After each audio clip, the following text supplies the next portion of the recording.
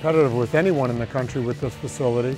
But it also shows the commitment we have to our hockey program. Specifically, our administration has been tremendous, and what better way to show their commitment than stepping up and building a facility like this. So my hat goes off to them, and I think right away a recruit that steps on our campus, they see that hockey is important here at RIT, and that they're willing to invest in their hockey program, and it's been a great investment, and I think the rewards will come down the road.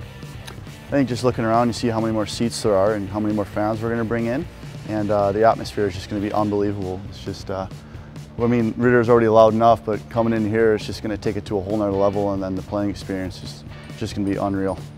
Yeah, I think it's going to be kind of breathtaking. You know, the first time when we're walking out of the gate and you kind of step on it for the first time, like, wow, this is it. You know, it's been talked about for probably over 5 years now, and to really start kind of a new chapter. You know, we want to bring RIT hockey from the Ritter to the Gene Polisseni Center.